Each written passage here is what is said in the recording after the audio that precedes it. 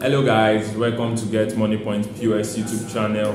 And on this YouTube channel we try to solve various challenges agents may encounter using the Money Point POS or directly on their wallet account. Alright, so if you have been watching my video, Olukote Samuel Lamide, I'm a business relationship manager for Money Point, and I believe my videos would have helped you in one way or the other. Specifically, this YouTube channel will discuss challenges, issues that can occur if you are using a POS. So this is a very important channel you should subscribe to if you have a POS. All right, so first thing first, guys, I want to appreciate those that have subscribed to our YouTube channel. Thank you so much for subscribing, guys. And for those that have not subscribed, please click on the subscribe button to subscribe. Right, this is going to enable you to be notified whenever we release a new video. You'll be notified, and it's also going to encourage us to make more videos when we see people subscribing to our channel. All right, and please remember to like this video, because this video particularly is a very important video that every POS owner must or should see. Okay, so when you are watching this video, please like this video so that it can be, YouTube is going to push it out to people that are interested in seeing this video. All right, and lastly, remember to share this video to your friends, your colleagues that have a POS. All right, so this video section is literally going to be divided into two.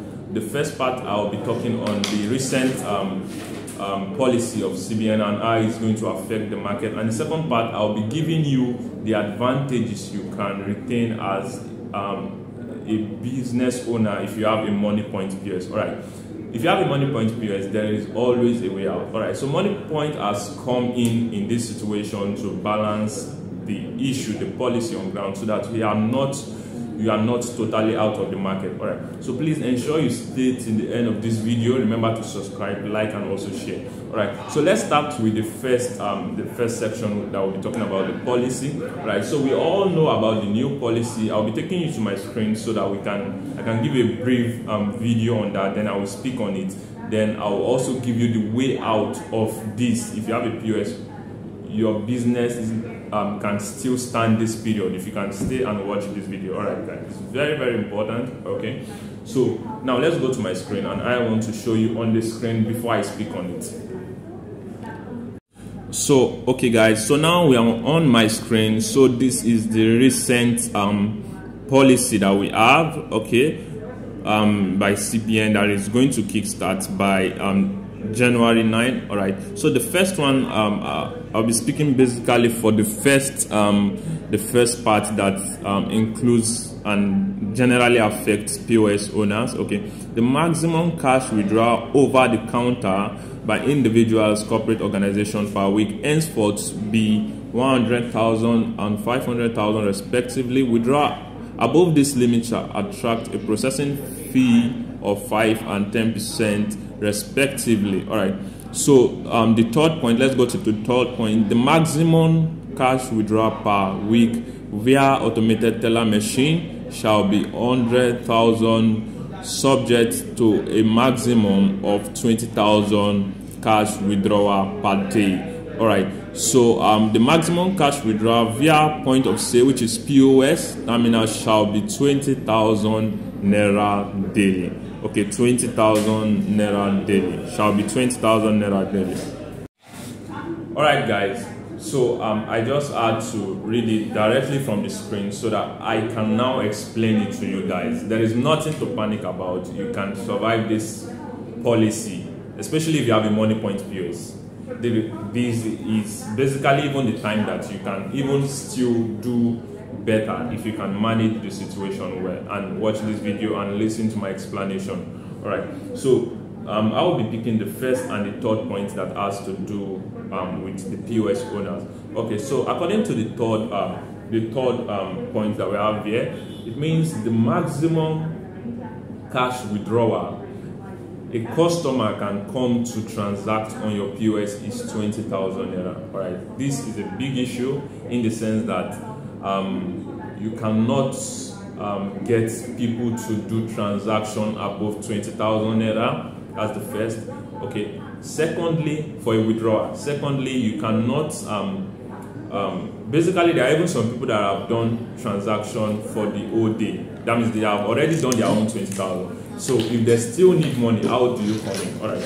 So this is the first advantage you have if you have a moniepoint POS. All right. So this is where you switch to your POS transfer feature. All right.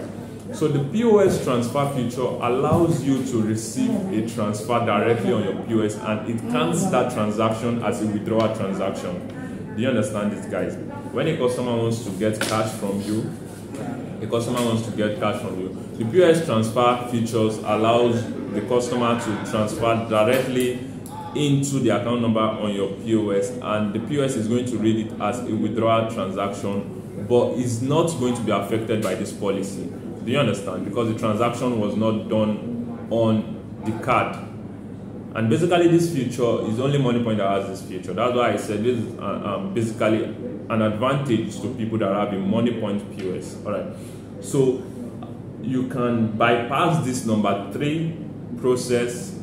Not necessarily bypass, but you can manage this number 3 process by using the POS transfer feature. Right. So that means when a customer comes to you and wants to get cash, you can tell the customer, because the customer you can't debit the customer above 20,000 naira. So what you can do is the customer can transfer to the account number on your POS, and POS is going to pick that particular transaction as a withdrawal transaction, and is going to process it as a withdrawal transaction, and is not going to be affected by this policy. That means you can even do a transaction worth of 100 plus 500 plus, and we still count as a withdrawal transaction, and it's not going to be affected by this policy. So that's a very good news. All right. So how do you manage this? If you have not watched my video on how to use the POS transfer feature on moniepoint, I will advise you pause this video, search on YouTube. I have a video on that. For the sake of time, I may not be able to start explaining how to use it. I've already done a previous video on that. So go to YouTube, search, and you get the video on that, so you can watch that. Then you can come back and continue from this particular bit.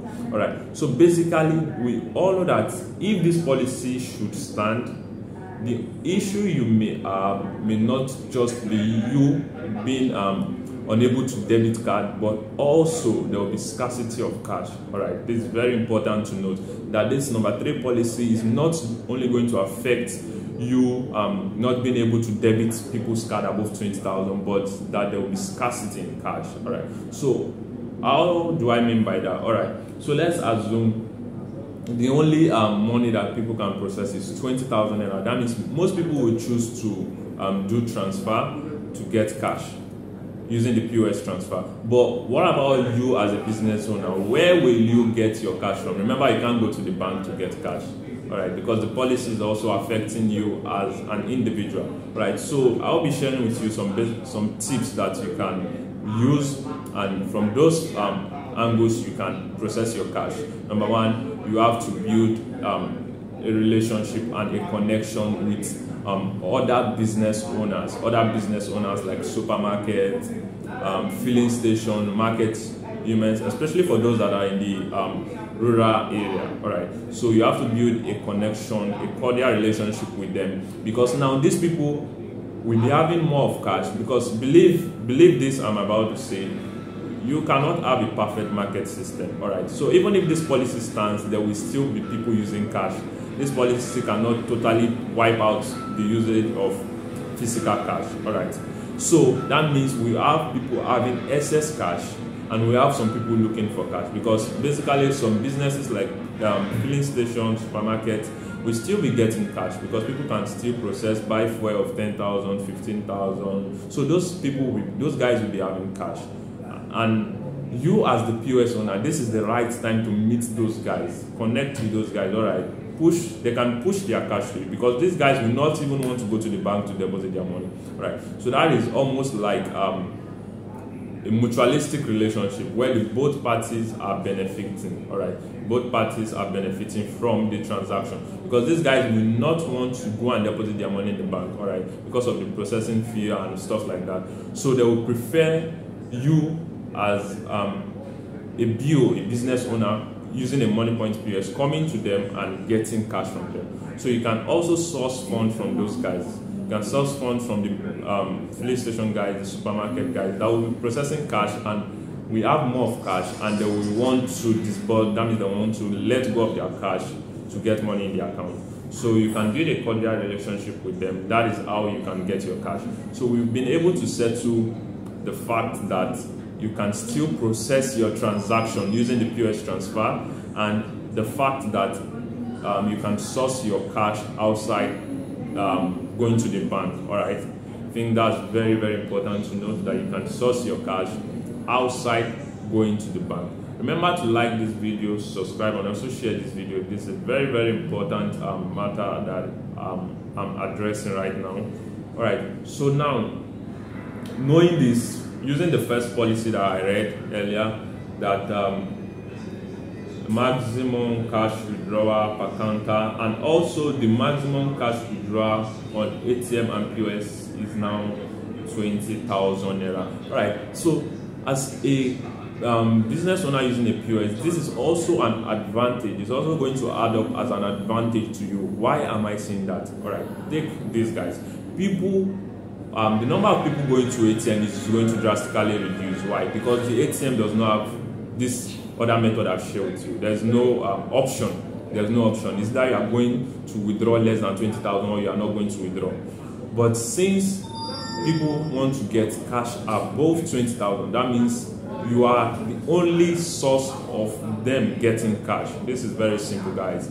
You are the only source of them getting cash. So the best thing to do in this situation, in this season, is to ensure you follow the tips I've shared. Aside PlayStation, there are many more guys that may be interested in partnering with you on disbursing their cash daily. Aside PlayStation, there are other business women that will not necessarily receive transfer as medium of getting money, especially people that run small businesses, that you don't have to pay big amounts to buy products from them, maybe 10,000, 20,000, 15,000. These people will still be collecting cash. Do you understand? These people will still be collecting cash. You get this, guys? That means these people will be having more cash. You meet them, you get cash from them. You are the only option. The ATM automated teller machine is out of the option because it can only give 20,000, but you can do more. Why? Because you have the POS transfer feature. All right. So the major thing you should look out for is sourcing for cash. If you can do this, you will remain in the business. In fact, you will do better than you were doing formally. All right. If you can source for cash, because there may be cash scarcity because people will do more of online transactions. So you can receive your transaction payments on the POS transfer using the moniepoint POS. If you have not watched my video on that, I'll advise you pause this, go back and watch how to use the moniepoint POS transfer. So you break that barrier, you break the barrier of cash. All right, guys. 20,000 naira. So basically, and for those that will be having questions, there's something you want me to talk about that I did not address, that there's an issue you want me to address that I did not address, you can also drop it on the comment section and I will attend to your questions. And also, I will advise for those that can register your business so that at least you can be able to transact higher amounts. Register your business so that you can be able to transact higher amounts. And this period of online transfer is a very important period where you have to be very careful. All right, so ensure that you pay transaction that you have received. I've made previous videos on how to identify fake alerts. I've made previous video on the 3 most important scam method that you should know if you have a POS. So I will not be going back to the recap of those videos. So you can search them on YouTube. They are very, very important videos that you should know.